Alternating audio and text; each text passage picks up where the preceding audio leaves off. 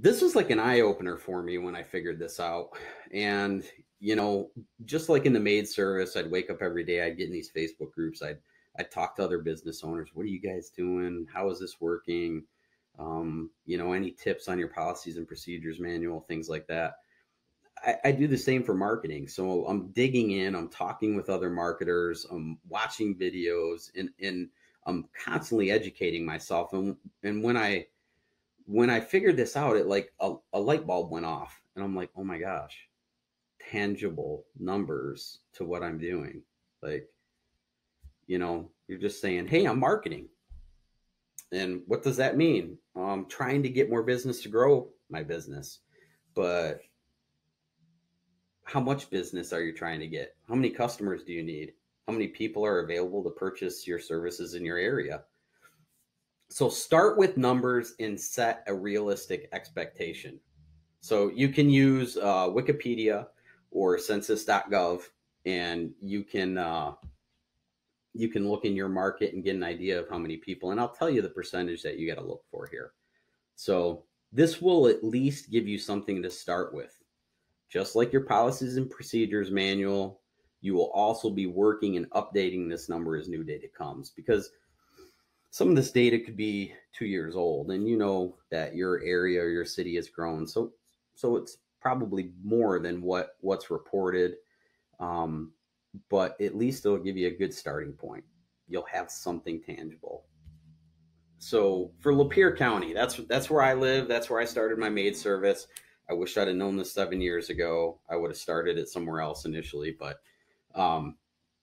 let's say you have a population of 160,000, like we have here in Lapeer County. For the cleaning industry, 10% of that market is going to use a cleaning service. So 10% of 160,000 people.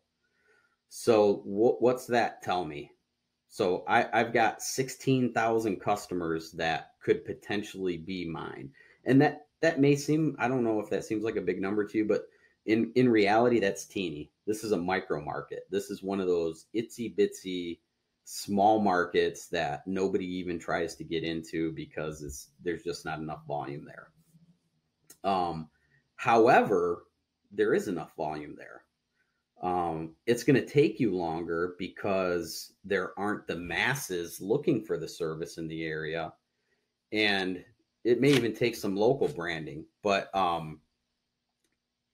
you can still get there because this actually supports about $2.5 million cleaning services. So $2.5, $1 million cleaning services could service this area. 1,600 isn't a large market, like I said, but it only takes 300 reoccurring clients to hit that $1 million mark in revenue.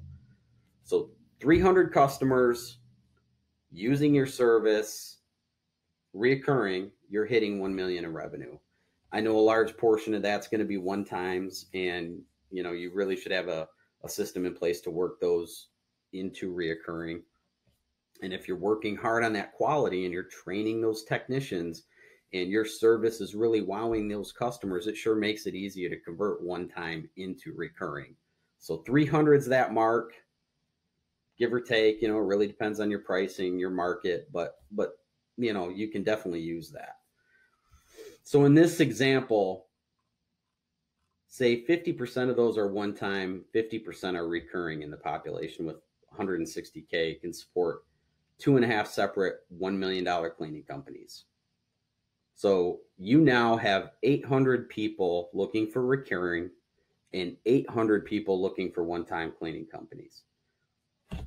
These are guesstimates, you can kind of tell when you answer the phone how many people want recurring, how many people want one time. I know a lot of times the one-time people say they want one time, but they really want recurring, but they're just testing your services to see how good you are. And then here's a little tip that I have for you. You can get a deeper look inside of the statistics to look at how many home sales are out there each month. And then you can calculate what your target market is for move in and move out cleanings and how you're going to address that one.